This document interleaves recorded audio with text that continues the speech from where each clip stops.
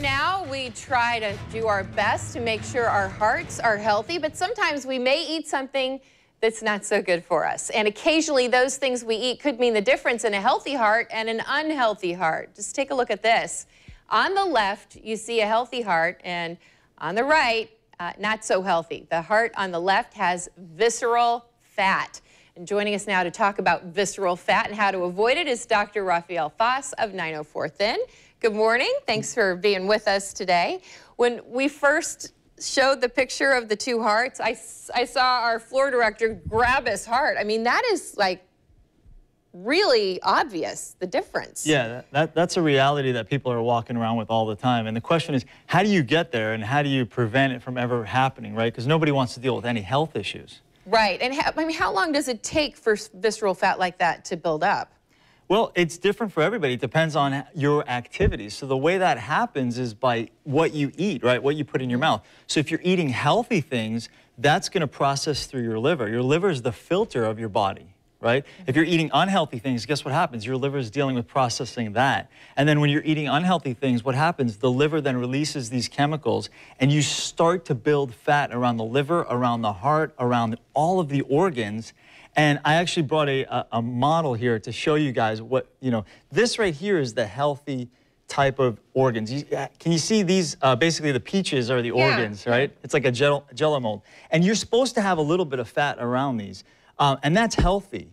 When you have an unhealthy amount of fat in your body, this is what it looks like. So as you can see, all the organs are being pushed apart. Yeah. And that's what's going on in your body. And what happens, and that's what the unhealthy heart that you had on the right looks like. What that does is it adds pressure to the kidneys. It increases your blood pressure. But even worse, that's where your body stores its toxins, because your body's always trying to protect itself. So it says, I'm not supposed to have this stuff in my body, so I'm going to go ahead and store it in the fat cells to protect my vital organs, right? So it makes a lot of sense.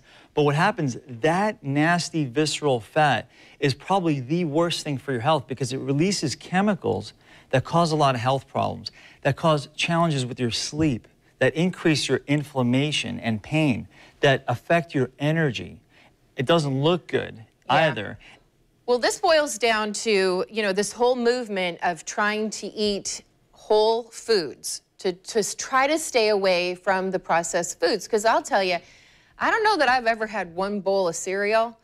When you start eating that processed food, then you start craving it, and then you eat more and more of it, and then the healthy food doesn't taste quite as good anymore. Isn't that interesting that you just brought that up? So the chemicals that are released from this visceral fat actually affect your cravings, right? So when you eat bad foods, guess what?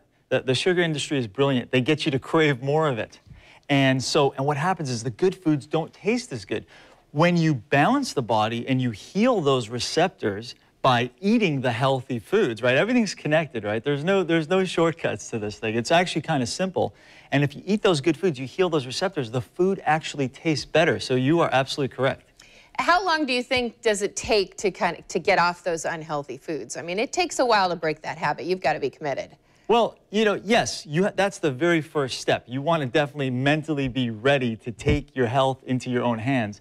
And so it's different for everybody. I've had experience with children. I've had experience with 70, 80-plus-year-olds, and everybody's different. And the key is really making sure you're doing all the right things. And that's what makes it go a lot faster if you're doing the right things versus the wrong things.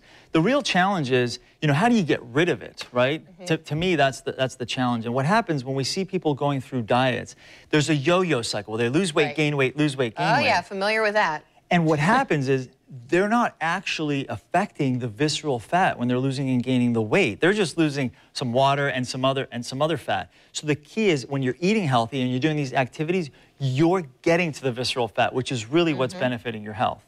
Some good information, and we'll talk more about how wine affects it later. How much does this weigh? 5 pounds. 5 pounds. It's disgusting, isn't it? We're going to post this interview later this morning on the morning show page of newsforjax.com so that you can share it with your friends and your loved ones. Dr. Foss, thanks so much for joining us.